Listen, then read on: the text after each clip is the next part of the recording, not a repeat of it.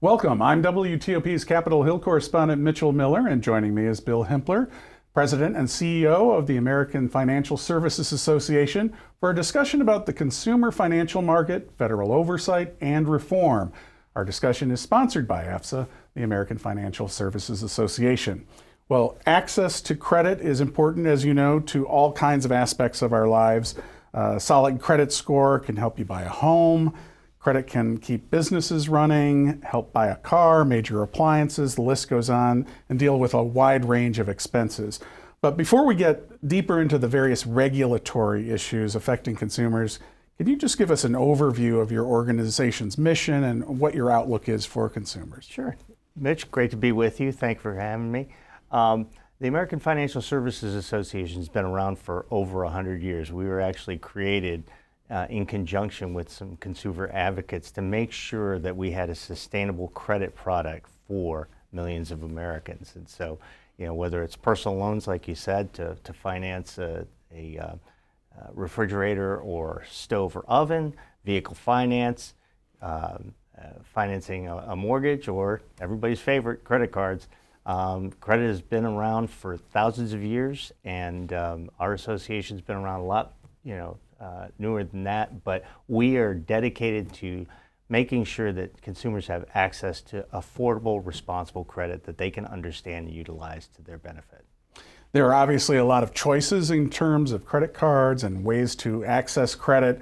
Credit providers come under federal guidelines, and you deal quite a bit with regulatory issues involving Congress. And a key issue you deal with is the Consumer Financial Protection Bureau, or CFPB, which was set up for consumers or to protect consumers to get fair treatment from banks, lenders, financial institutions. But your group and some members of Congress are concerned about the direction of where CFPB is going and how that may impact consumers as they deal with these rising monthly bills, grocery bills, gas prices. What kind of protections do you think are necessary, and what are some of the issues that you're finding with the Bureau? Well, great question. Primarily what our main concern is that, first off, we stand shoulder to shoulder both with Congress and the CFPB in wanting to make sure that the consumers have and understand the credit that they're undertaking to transact with our member companies. The CFPB was created in 2010 with very little oversight, and what we found increasingly, and probably most to the point under Director Chopra, who's the current director, is regulation by press release, blog, enforcement action, where folks that are in the credit industry that want to be good corporate citizens and make sure that the consumers understand what they're doing, because at the end of the day, having a consumer understand the products that they're getting is best for both the consumer and for the return that our companies expect to get from those lending transactions. So we stand shoulder to shoulder with them in terms of that mission, but trying to figure out where the lines are, how to be in compliance with regulations when things can change and we have to read tea leaves is really not in anybody's best interest. And one of the issues that's been raised is this term risk. What is risk? What are some of the problems that you find with the Bureau trying to either define it or move forward and implement restrictions related to it? Well, that's essentially what I'm talking about in terms of the enforcement actions, either enforcement actions or litigation that the CFPB has initiated, whereby they designate, utilizing their authority under the Dodd-Frank Act, which was 2010, to designate these companies as risky business, risky to consumers, I'm assuming, but they don't actually define what risk is, but they bring enforcement actions. So we actually had something that never happens in Washington these days. We had a bipartisan effort, a letter going from the House Financial Services earlier this year that called on the Bureau to actually define what they mean by risk. Risk to the consumer, risk to the taxpayers, risk to companies that are extending credit, risk across the board. There's no definition. They've not provided any, and I don't know how you are actually supposed to defend yourself when there's no definition. One of the things that I looked through was that related to risk, sometimes it sounds like lenders are being asked to look at medical issues, for example, or how much bills that haven't been paid in terms of health care and that type of thing. And it seems that some members of Congress have concerns that it's applied in some areas but not in others. Well, I mean, that's the key, is there's no standard from which we're supposed to be able to judge whether or not we're in compliance with the regulations. They've asked, for the inclusion of medical payment history. We can do that. That's not necessarily a driving indicator in terms of somebody's ability to repay, but we can do that. But in terms of whether or not inclusion of medical history is an indicator of risk, it really just doesn't add up. And you've talked about the need for rules of the road, which dovetails related to what we're talking about, that it seems, at least in some views, that there's no real way to gauge exactly what is right or wrong in some of these areas. It's literally like being pulled over for speeding and there's no speed limit posted. How are you supposed to know if you're following the speed limit or not? It's just not fair. And what do you say for people who say, well, look at what has happened over the years. Sometimes people just get way in over their heads. They get underwater on a variety of credit issues.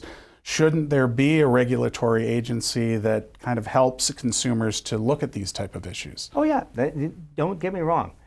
We firmly believe that there's a role for a regulator to play. But both the regulator and the regulated need to know what the rules of the road are, so that there can be some fair judgment in the process. And it seems in recent years there's been a real push among members of both parties in Congress for more transparency.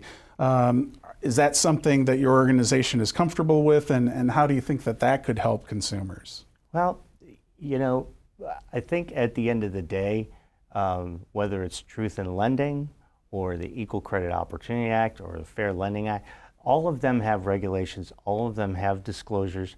They're fairly straightforward. If there are improvements that need to be made, we're happy to work with that. But a layering on of countless disclosures, don't think helps anybody really. As you're aware, there's been a lot of attention related to junk fees. The administration has made a big deal out of this. What's your organization's view on how these are implemented and whether there should be caps? And not to get too deep into the weeds on that, but it is something that's getting a lot of attention with penalties for various things when people don't pay on time. Yeah. Well, I mean, late fees are something that every industry has. It's a way to ensure that folks are paying their bills and performing on time. 90% of the customers that we've got, be it in vehicle finance or personal loans or mortgage, more or less 90% of the folks that utilize credit pay on time. Maybe they get a little behind. There are roughly about 10% that really get into the weeds and we need to work with them. We do work with them. And at the end of the day, it's about assessing their risk. They still have credit needs. They still need to have access to credit. We're a credit-driven economy. We work with those customers. They're going to pay a little bit more in terms of the cost associated with it because there's a greater risk and it requires more time. It's not hard to make loans to folks with 800 credit scores, and as a result, they pay lower fees. That's basic economics 101.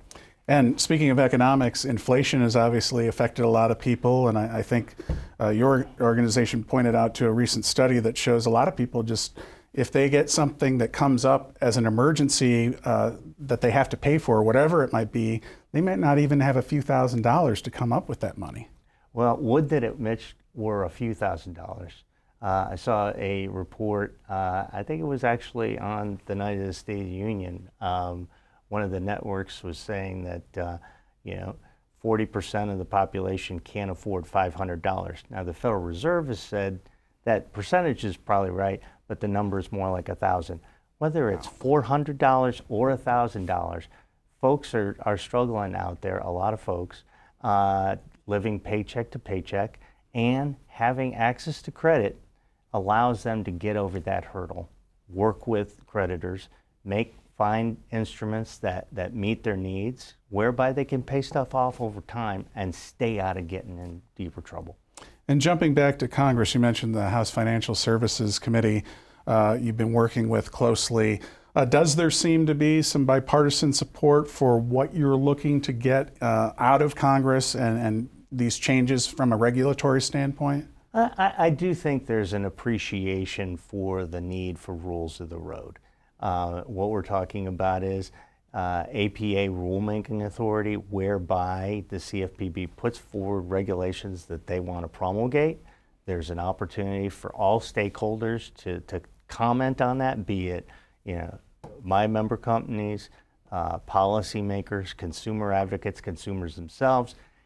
Take a look at the data that the regulator is relying on, comment on that, provide feedback in terms of the impact, and then come up with a product that's based on all of that feedback. It's a much better way to go. It does seem like there has been a big push, and obviously the House Republicans have made this push, but also some Democrats have just said that a lot of these things, while well-intentioned maybe when they started out, have become onerous over time. Yeah. From my perspective, and this is Bill Himpler speaking, it really is, to a certain extent, kind of the civil rights issue of our time. Like I said at the outset, we are a credit-driven economy. Everybody needs access to credit. We're an industry that's dedicated to providing affordable means for credit. We want to work with regulators, with Congress, to make sure that things are affordable, transparent, and responsible. And we think the best way to do that is through regular rulemaking authority. And in terms of the consumer, I understand that your organization helps with education and tries to get people to know what they need to know when they are borrowing so they don't get in these bad situations. Well, I'm glad you mentioned that. We have a foundation, AFSA Education Foundation, that's got an online curriculum. It was primarily created to help out high school students. I don't know about you. I didn't learn a lot about financial services when I was in high school. No. But in terms of budgeting, finding insurance for a car, figuring out what's the right price to pay for a car, credit cards, the benefits, and the different packages that you can get, 36 unit curriculum that's fairly easy and is free for educators across the country to work with students. And we've actually had, I believe, close to 1.5 million students go through that program so far. Did I mention it was free?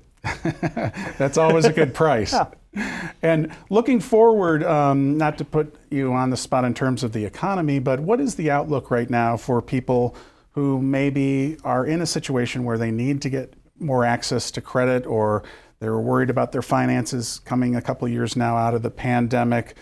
We've seen interest rates kind of settle down a little bit. What do you think moving forward? Well, I think 24 is still going to be a little rough for some folks. I think the fact that the Fed has talked about bringing rates down is going to be beneficial for the overall economy. But I think the bottom line is, whether we're talking about folks that have got pristine credit or folks that have got pretty tough credit scores, there's a product for everybody. If you're behind in payments, call your creditors, reach out. Folks want you to succeed. That's the bottom line message. All right, we'll leave it there. Thank you again for joining us. I'm WTOP's Capitol Hill correspondent Mitchell Miller, and my guest today has been Bill Himpler, President and CEO of the American Financial Services Association, for a discussion about the consumer financial market, federal oversight, and reform. Sponsored by the American Financial Services Association. For more information, visit WTOP.com and search AFSA.